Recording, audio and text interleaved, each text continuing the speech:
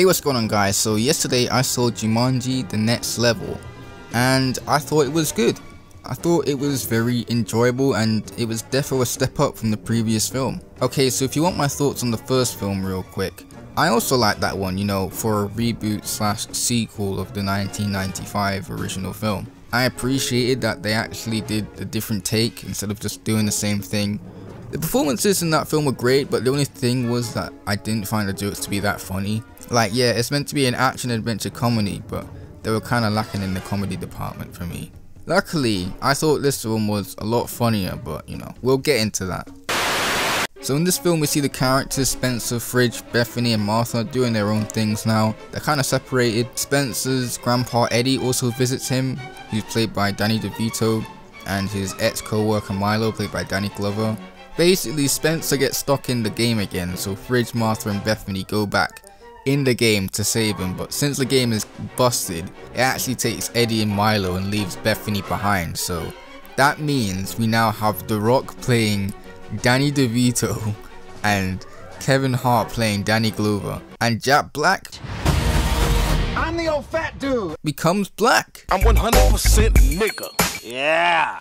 So yeah, then we basically just have the same plot as the last movie. The characters have to go and get this jewel off the villain so they can leave. Okay, so let's talk on what's good. And that's the performances. Just like the last film, the performances are just the highlights, especially The Rock and Jack Black being the standouts.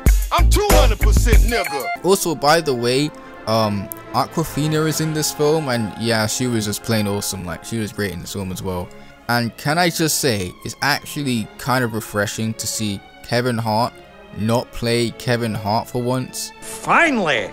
So not only was the humor better, but the action set pieces were also a step up from the first as well. For example, there's a section which involves like many bridges, which was pretty fun. Also, the movie has surprisingly more heart, which I wasn't expecting at all. But even though I like this film, yeah, it has its issues, so let's just go into that. Firstly, the actual reason why Spencer gets trapped in the game, making his friends having to go after him, was unnecessarily dangerous and kind of stupid if you ask me. I get this guy's meant to be insecure, but was it that deep? I mean, you don't feel like this character really thinks about what he's actually doing. Also, there are some inconsistencies with the NPCs in this. They say they have a certain amount of phrases they can say because, you know, they're non-player characters, but there's scenes where characters are talking to the NPCs, but they reply as if they don't have limited things that they can say. This was an issue in the first film, by the way, and it's still an issue here. Another thing is the villain. Like, fam, just like in the last film, he basically had no presence in this film, like, at all. Even less than in the first film as well. What? I mean, he cast Rory McCann from Game of Thrones. Fuck the water. Bring me wine. But you don't give him anything to do. Like, that's a waste, to be honest. Bunch of nonsense. But yeah, besides from those gripes, I for the most part enjoyed this film. Like, I would recommend it for families.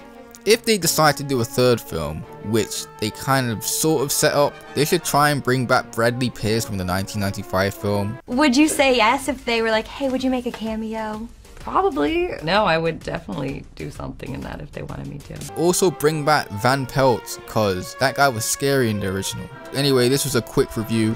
My next review is going to be on Star Wars The Rise of Skywalker. I'm kind of curious on how they're going to finish this saga, but yeah, this has been my review on Jumanji The Next Level. If you enjoyed this review, make sure you like and subscribe, hit the bell, have a good day, and God bless.